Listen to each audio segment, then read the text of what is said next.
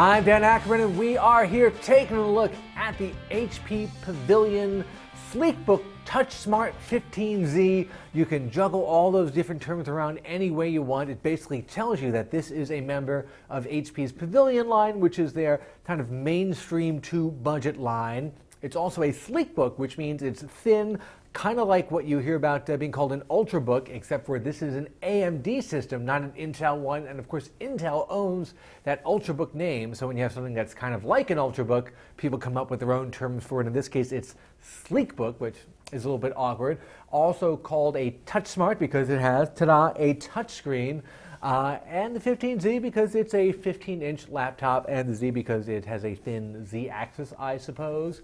You put all that together and you actually get something that is more impressive than the sum of its many names. You get a fairly thin, fairly usable touchscreen 15-inch laptop that starts at $650. Now, we've seen some inexpensive touchscreen Windows 8 laptops already for about that price. They tend to be a little thicker, a little chunkier. This guy is actually really enviably thin. I like that a lot, and unlike a lot of those other systems that use Intel CPUs that have Intel's built-in HD 4000 graphics, AMD combines a CPU and a basic, slightly better than discrete GPU to form kind of one whole, so you get slightly better graphics for playing games than you would from a comparable Intel-powered budget system.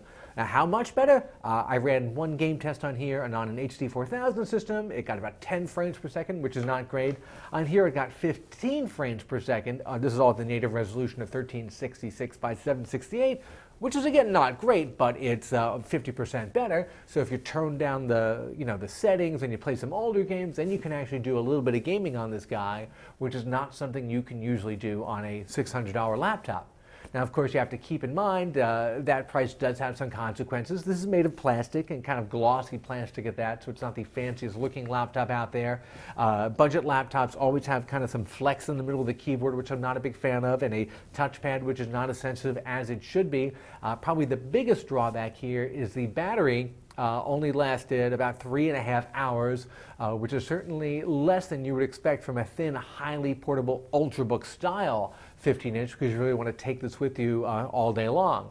But if you keep in mind that it is $650 for a touchscreen Windows 8 laptop that is going to pretty much do anything you want to do in terms of web surfing and social media and email in a thinner package than pretty much anybody else has at this price, then it is definitely worth a look. I'm Dan Ackerman, and that is the HP Pavilion TouchSmart Sleekbook 15z. I think that's all.